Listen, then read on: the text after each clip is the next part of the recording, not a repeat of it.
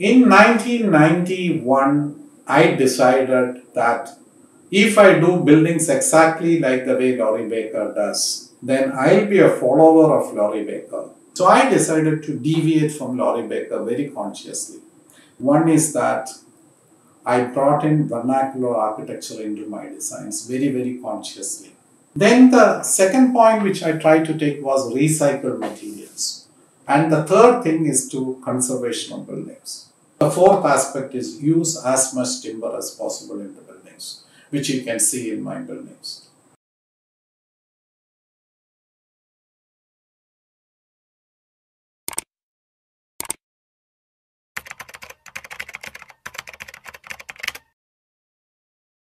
The word sustainable architecture was never used in the 70s or 80s.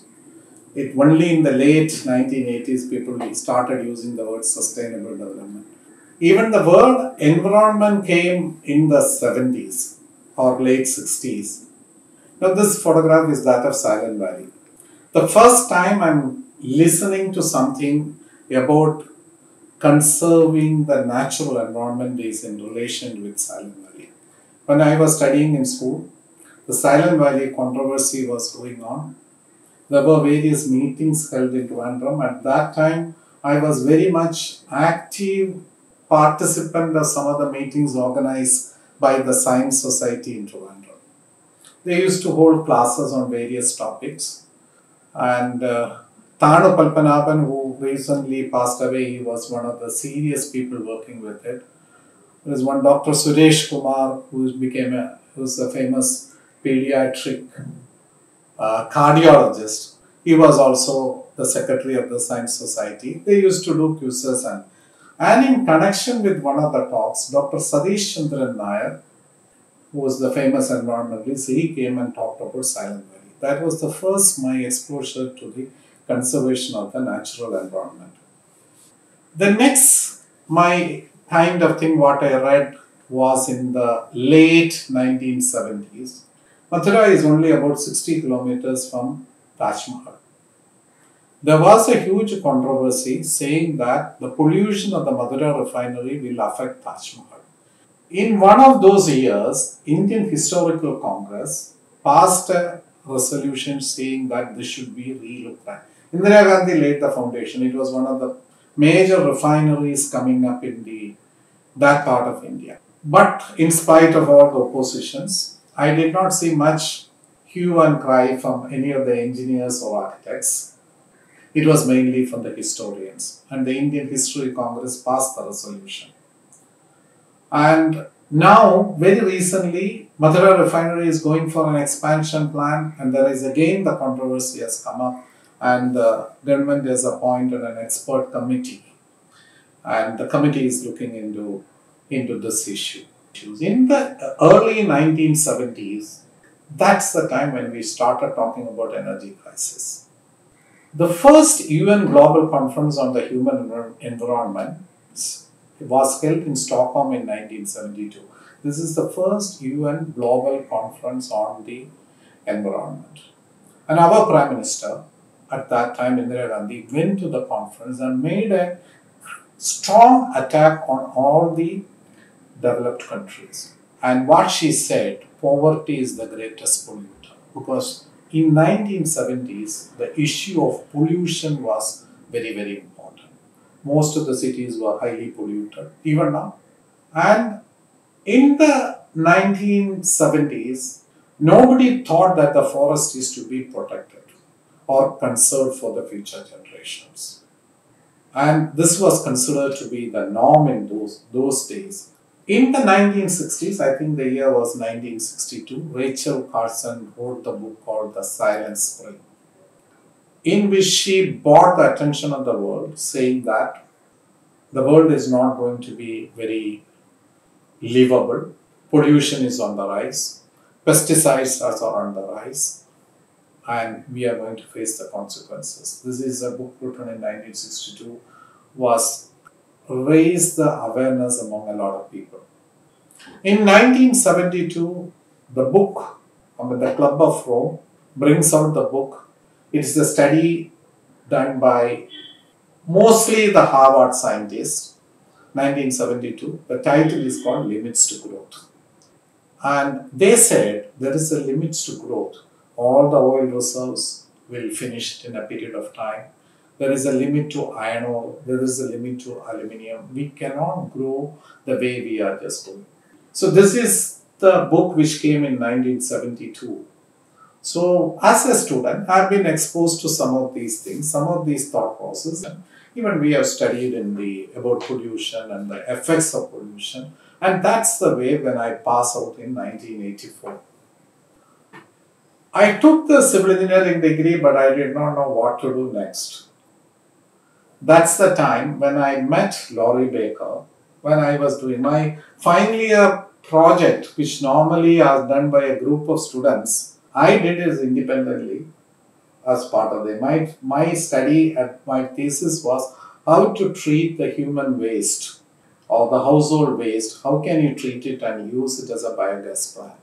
So that was my study. Professor M.M. Thomas was my guide. We set up a pilot plant. And to do a study of the biogas plants which are existent in the city, I was just touring somewhere near Battiukava, went to one of the house, saw Laurie Baker working next door. I discussed with him for about 1 hour. We had a long discussion on various aspects, including biogas plants and treatment of waste and all those things. I just talked to Laurie Baker. I did not know what I will be doing next. So I asked him, can I come and work with you? And he said, I do low-cost houses or cost-effective. I don't have much money. I collect very little money from the client, so I might not be able to pay you much. This thing, I said, I'm not looking at payment. I'm interested in learning what you are doing. Laurie Baker told me that he is being opposed by most of the people. All the conventional engineers, architects were against the kind of architecture he is doing. So he was not liked, or it was always an alternate stream at that point of time. So when we now look back, what is the relevance of Laurie Baker? One of the great relevance of Laurie Baker is that he did exposed brickwork. It was not being practiced much. Of course, there were some buildings. In Ooty, for example, the Lawrence School is exposed brickwork. And people said these buildings will not last for 2 years, 5 years, 10 years, 25 years, but now 50 years are past, buildings are still standing. And this is a building with so much jali work, and at the same time load bearing. And it's a 3-story structure. And what you see, the brickwork is a 4.5-inch brickwork. The building is still standing. He used arches instead of concrete lintels. He used extensive use of jalis. He used filler slabs. He was the only architect or engineer who is using filler slab when I started working with him. There was nobody else using filler slab. Now there are plenty of architects and engineers doing it. And when I used to work with him, we used to use lime as a building material for mortar. We used to use surki. So all those things. So I could, while working with him, I could experience and learn all those things. About materials, how he is doing interaction. I will say that I did not study much civil engineering when I was a civil engineering student. I have no problem in admitting it. But I learned more in practice, and this is what happens with most of the people. I'm not saying theory is unimportant or any of those things, but this is what has happened. And this is also one of the buildings. This building is no longer there. It has been demolished, not because structurally it became unsound. The building was demolished because a big flat has come behind, and the children of the Nambudiri, who used to originally became the client of Laurie Baker, sold it to the builder. Baker was highly questioned.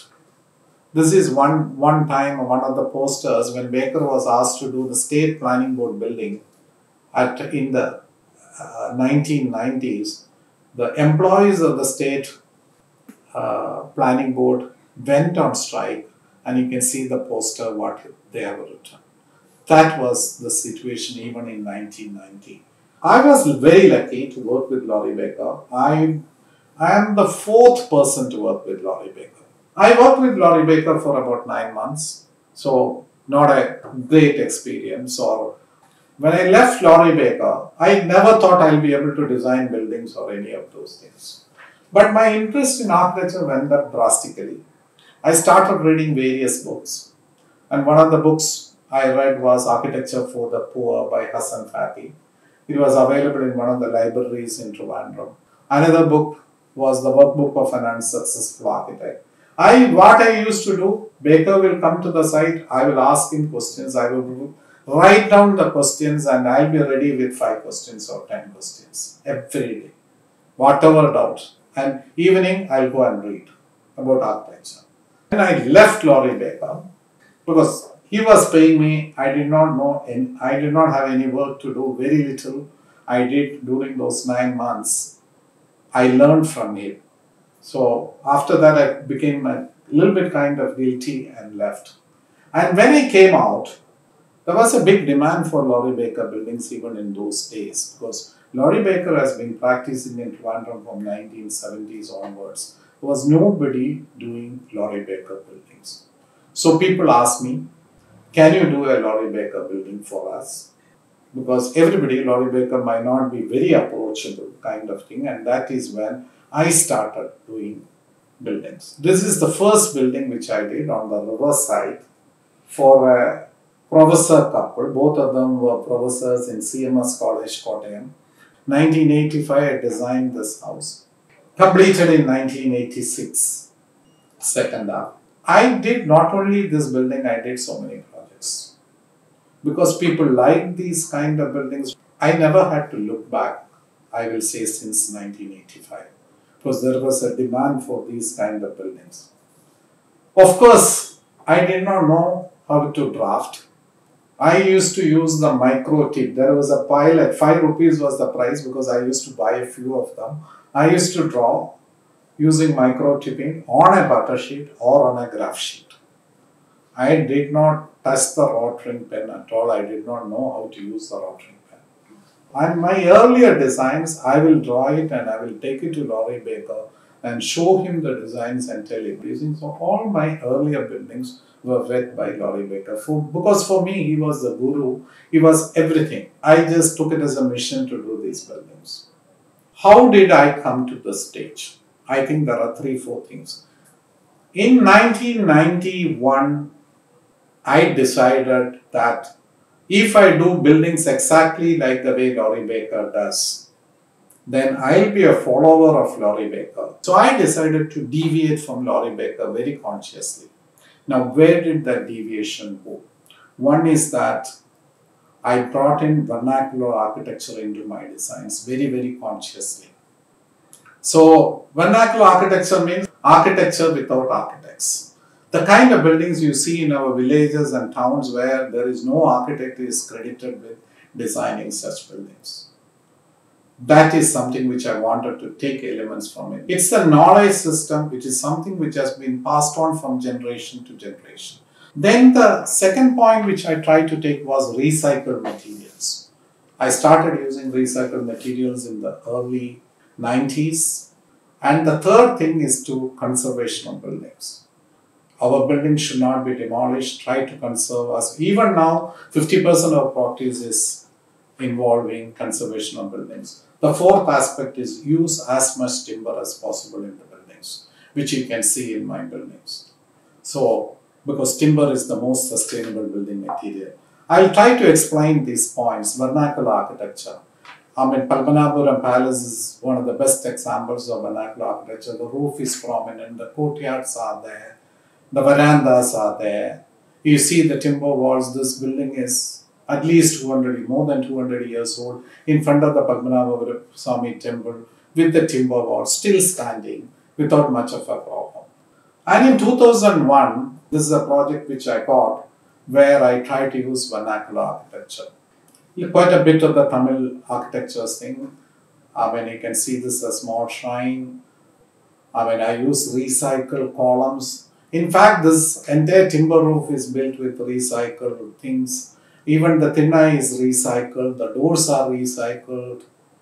I try to bring in elements of the niches and all those things which were in Tamil Nadu architecture. This is 20 years ago. I used Athangudi tiles for this project. These windows are recycled, and So it's more of a recycled material, vernacular architecture, using local crafts, local materials. Here what you find is the the mat which is there in the. I went to Kodamangalam and bought these mats which we use to dry paddy and various things. And Ananthya Resort is one project which you might be aware because closer to Trivandrum. I did not copy the vernacular architecture the way exactly it is. I tried to look at it in a different way, a new interpretation, not blindly copy. There is nothing sacred when an architect or engineer blindly copies the vernacular. Villagers are doing it every day. So what is so great about an architect doing it is what is to be done. So the Anandya Resort I have used. Also, the entire tile is recycled tiles. And they are not newly made for the resort, they are from buildings demolished. I mean, this is an office which I have done in Chennai city where we have reused the tiles, the louver doors, they are all recycled doors. This is the office building with the veranda. So there is a lot of these elements. This is the residence of Teshani Doshi. She is a famous writer. The main door is recycled. The windows are recycled. Bringing back the cement flooring. This is a beach house for them. And this is Dakshina Chitra, where also I used extensive recycled materials. Of course, the concrete roof is used. Bringing in elements of the courtyards and stone columns and all those things. So you can see extensive use of the recycled materials. So this is where I try to stand out from Laurie Baker. One is high usage of vernacular architecture. The second is the recycled materials. I try to use recycled materials in the most of my project and conservation of the built heritage. I mean, this is an old house which has been converted into a boutique hotel. They charge 5,500 or 6,500 rupees for it, the typical courtyard. Otherwise, this building would have been demolished. I asked the owner, he said it brings in revenue for him. This is another courtyard as part of this. And one of the major projects I got involved was in Mussooris Heritage Project. I was not interested, I never used to do government projects, I was reluctant, but there was a pressure from the government that they want me to do. But it's good that I took up the project because there were certain projects which you will not be able to take it in a private practice because the scale is very different. See, when you do conservation, you are conserving the whole building. You are reusing the whole building. You are recycling the whole building. It is very, very eco-friendly. It is the greenest thing one can do because the building has already made its impact on the environment. Conserving a building is at least 5 times greener than the most platinum rated building. It's most of the conservation processes are now more labor intensive. I mean, there is a way that you do conservation, and conserving our buildings, we can make the impact on the environment much lesser. I use extensive use of timber in my buildings. This building, except that white wall that you see, which is only on one side, the entire building is on timber, glass and timber, because this is on a hill station. That's why I normally I don't add much glass. Very minimal use of the concrete and timber has been made. Even the floor is timber, the ceiling is timber. This is the main living room hall. The roof is also with timber and timber planks. And this is a restaurant I've done in Vandiperiyar in one of the resorts. There is 4 sides, 3.5 sides is fully timber and glass. Because again, Vandiperiyar is in a hill station area. So this area I had to do masonry because the kitchen is coming on one side. On the other side, the toilets are coming. The wash area of the restaurant is coming. That's why I just gave some area which is 3.5 cents. Otherwise, it's fully resting on timber. Not even much use of concrete in this. One of the problems I find to do is to get proper structural engineers to do the timber roofs. I always outsource my structural engineering to specialist is what I do. The other important aspect, the one advantage of the timber as a sustainable building material, when you use more and more timber, the carbon inside the timber is not allowed to escape as carbon dioxide or methane. Because trees are something which can absorb carbon dioxide and store in the timber.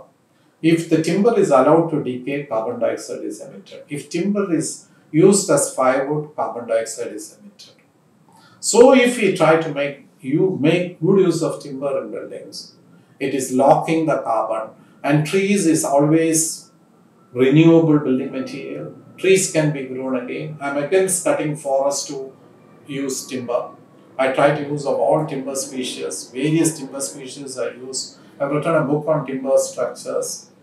So it is not teak and jackwood and rosewood. I mean, there are so many other timber species which can be very much used for the in buildings. And if you use more and more buildings, that will lead to better in terms of the global warming. I try to bring the humanism in architecture.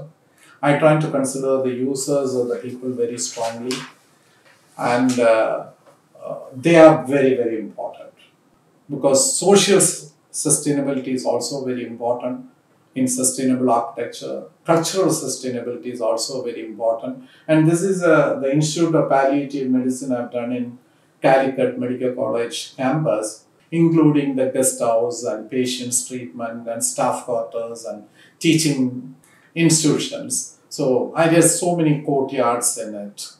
And Jali, I did not have much of a budget for this, so I use extensive of terracotta jalis. Hospital means people have a kind of image that it should be always white and tiles and all those things. We try to limit the use of this. And this is one of the patients, and when I was doing one of the rounds, and I asked him, because these are meant for the palliative care patients, so they might spend only the last 2 weeks of their life in this hospital. So ask this patient, how do you feel in this place? He doesn't know who I am. This is a government hospital. Nobody is paying any money or any other things for getting admitted.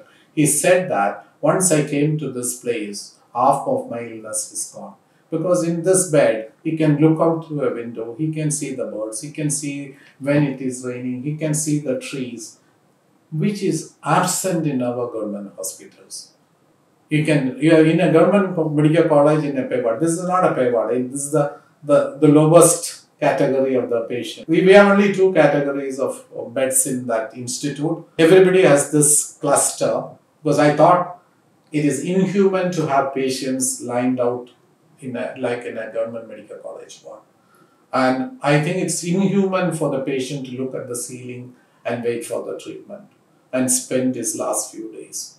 I would have loved to give a French show, but because of the cost restriction, we gave only. I mean, there are 2 windows. One bed is for the relative, one bed is for the patient. But each can look out through a window. The planning was done in such a way, and that might be the reason why he said that. And the hospital was inaugurated by a patient, and the hospital people were also kind enough to put my name engraved in the stone. So as you know, if you go to the Palliative Institute, right in the front, you will see that my name is there. Similarly, another project which I did is for the tsunami victims. So I've worked on many disasters. I worked on the Manorama village in Latur earthquake. Manorama collected money for the Puj earthquake as well. That village also I designed. And I was asked to design when the tsunami came. I'm based out of Chennai now. So the 2 projects I took over. One is Trankobar, which is a Danish settlement, 1,500 houses. Another one is Chinnagudi, where 500 houses. So I've done 2-3 projects earlier. So I said that I will do customize each house. So I said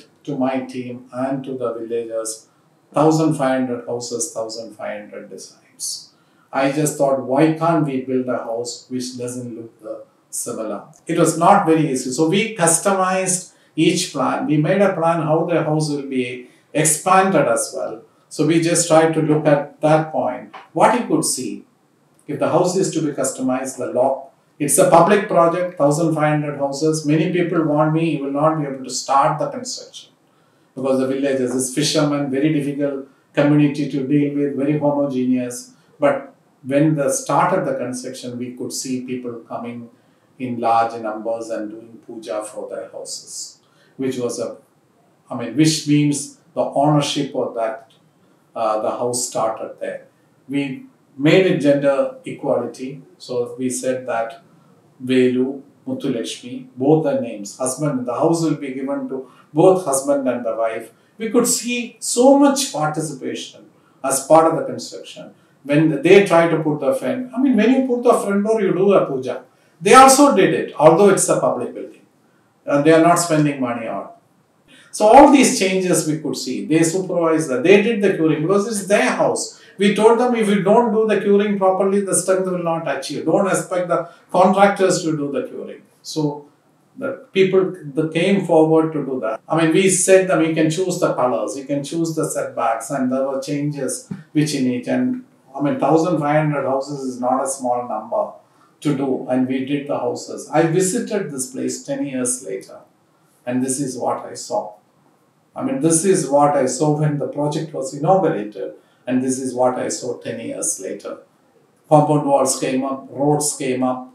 Some people who had money built solid concrete walls. You can see the houses inside, and you can see somebody combined two houses. Somebody extended the houses. This is another two houses. They extended with completely changed because it is their house. Some houses were transformed like that. The ownership feeling is created. And I just quote this. There were two books which came out of this project, and one of the German architect who interviewed, I'm just taking it from her book. We were lucky that this architect worked on our project.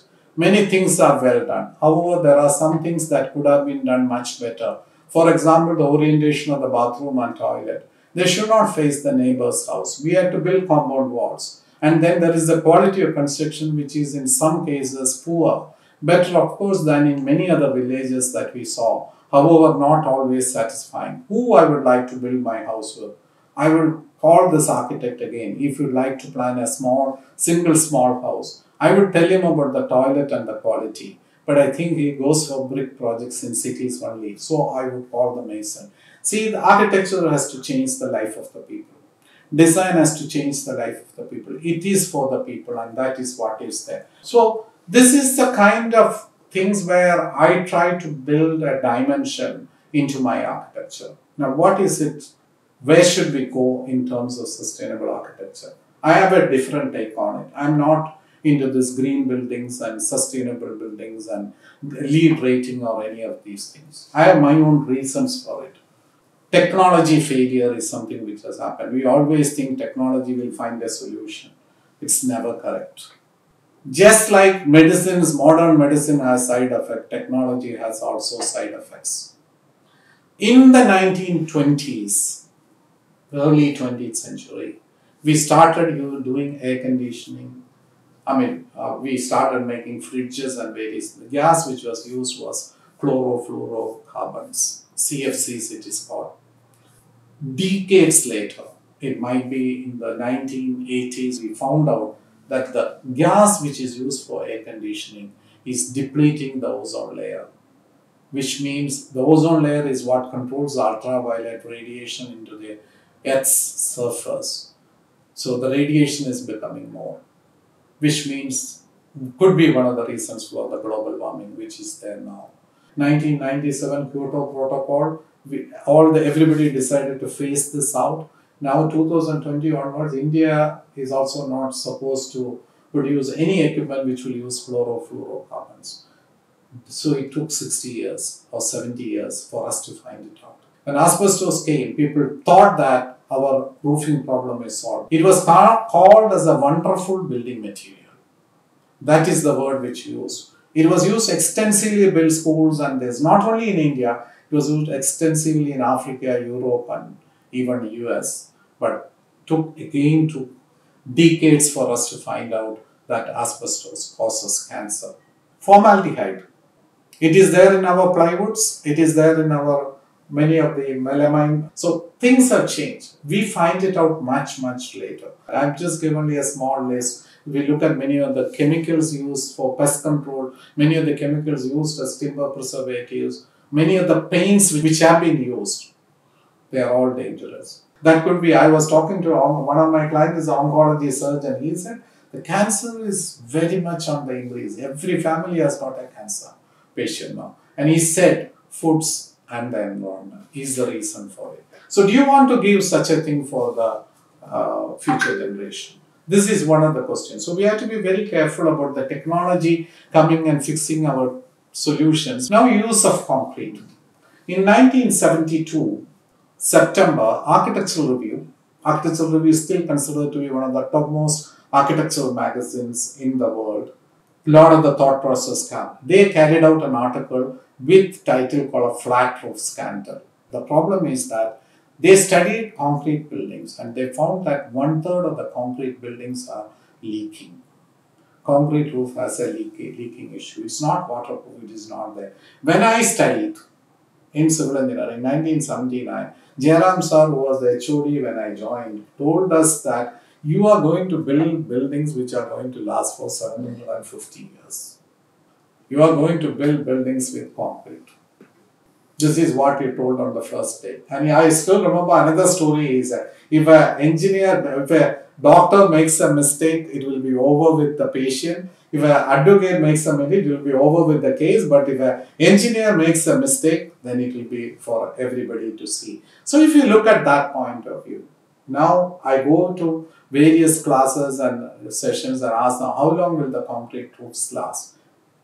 75 is the maximum number people will say. If we are building buildings which last 75 years, why do we want to teach it? We know very well that our traditional buildings and traditional techniques, the buildings will last for 200 years or 300 years, with our 400 years. Why do we want to teach children about this concrete technology? High energy intensity.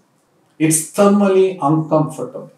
Many of the concrete houses are like ovens. My father built a house in the 1960s. I had to put metal sheets on top, false roof on top, because it leaks after some time. It is so hot to overcome it. And also difficult to disassemble. Now the thing is designed for disassembly. Sustainable architecture, one of the latest concepts, whatever you do should be reversible. You should be able to dismantle it and reuse it. The problem with concrete, if you have to dismantle it, it can be used only to fill in low-lying areas. So why are we trying to use such an extensive use of concrete in such a case? Can we limit the use of concrete? And you can see the problem. A lot of the consultations I get is how to repair leakage in concrete roofs or dampness in concrete slabs or rising dampness, similar things, which are there, very much there in new buildings as well. So, I won't say it's the concrete which is to be blamed, but concrete, the way the concrete is used, the concrete has to expand and contract every day, because that's what we studied in physics, coefficient of thermal expansion. 1 degree rise in temperature means it has to expand. So, in the daytime and nighttime, 15 degree difference in temperature means every day it's expanding and contracting. So, even the cement plaster is not durable. All these things is going to have a problem. This is a building which is next to my house. This building has been built 20 years ago. But what you can see, the entire plaster has cracked, minor cracks. And you can see this part which is inside. That is not cracked. It's the same mason, same mix, but the details have gone wrong. But this is a compound wall in my house with a small coping. This is also done with cement plaster, perfectly durable, nothing much of this. That 3 inches cornice protection. There are certain details which we are used in our traditional buildings. There are certain things which will increase the life of a building, the durability of a building. Something which we gain in the name of the typical called modern architecture. This is a lime plaster in my building. Very little overhang. We inserted a ventilator. Nothing has happened to the lime plaster which has been applied in 1920s. This building is more than 100 years old. But still the lime plaster is in good condition. That is why it's very well known, scientifically proven that the lime plaster is much more durable than this thing. The quality of construction has come down in our buildings. The problem in quality of construction coming, if our buildings don't last the way it's supposed to last, then it affects the sustainability. What sustainability are we talking about? If our buildings will last only for 25 years or 30 years or 40 years or even 50 years. In a study done by World Bank, they said that we will never be able to solve the housing problem unless we buildings which are lasting for at least 75 years.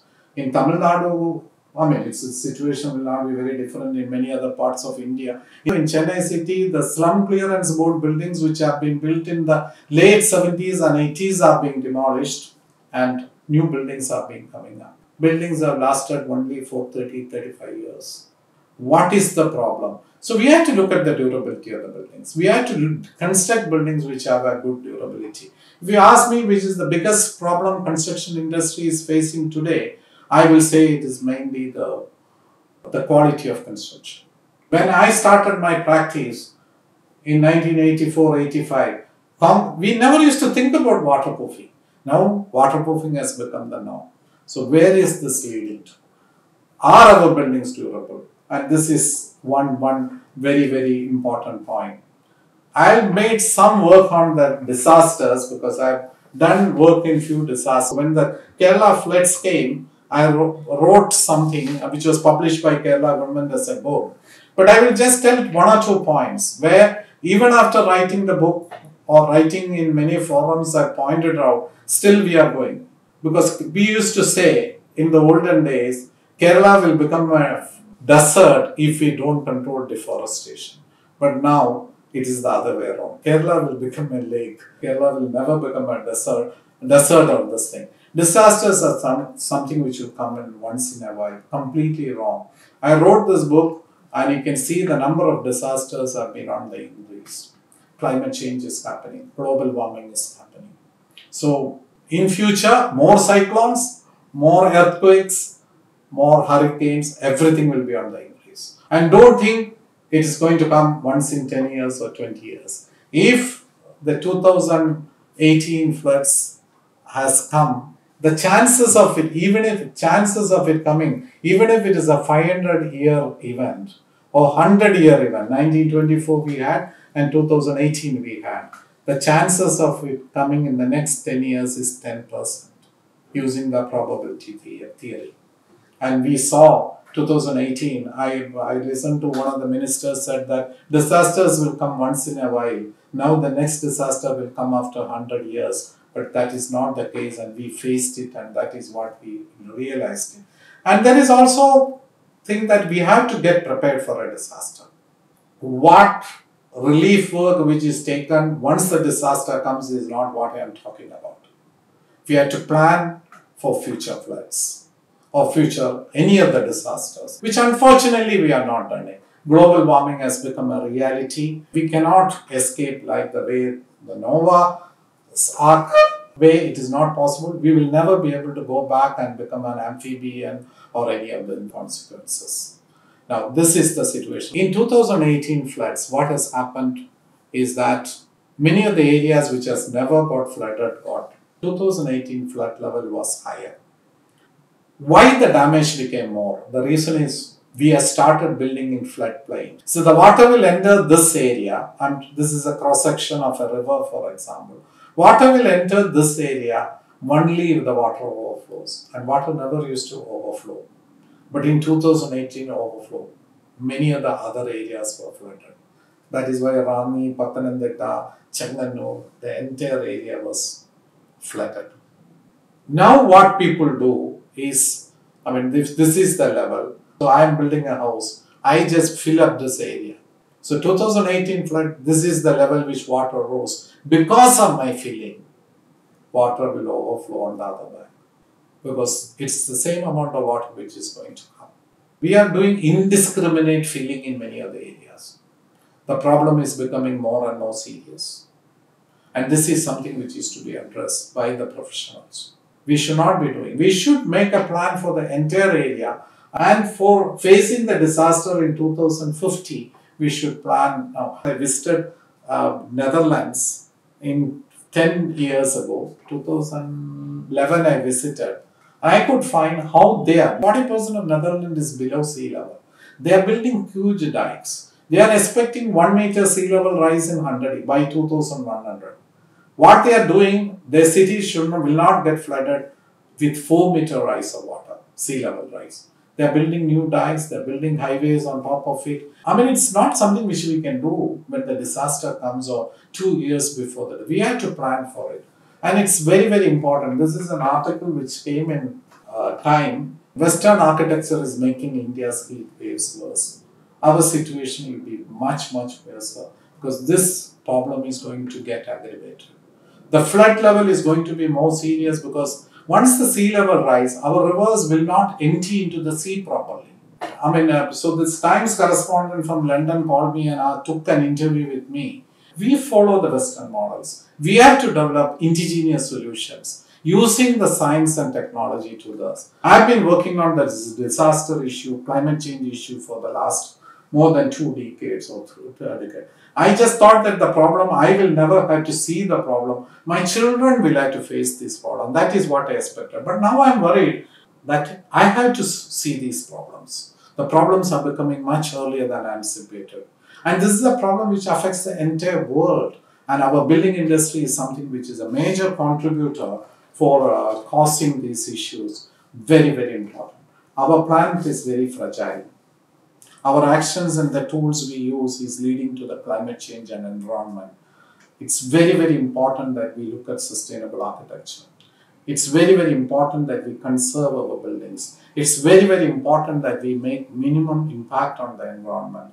And that is the kind of practice that it might not be 100% true, but for the last 2-3 decades, starting from where Laurie Baker has started, I've just tried to take it in my own way with my limited knowledge. I'm trying to continue that tradition. We have to learn from the mistakes which the West has committed. We are building flyovers. The West has stopped building flyovers 3 decades ago. We are, building malls. 25% of the malls in the US are closed. 22% of the malls are closed even before the corona. And the retail industry has been very badly affected by the corona lockdown and the way the online business has picked up. They say another 15% malls will be closed in the next 3 or 4 years. And we have to protect the nature and exploiting the nature. We think that exploiting the nature is our right. And we might think that with science and technology we have conquered nature. But nature will give it back to us. There is a way which we have to deal with nature. And that is what the nature is giving us in the name of the climate change and global warming. Thanks a lot.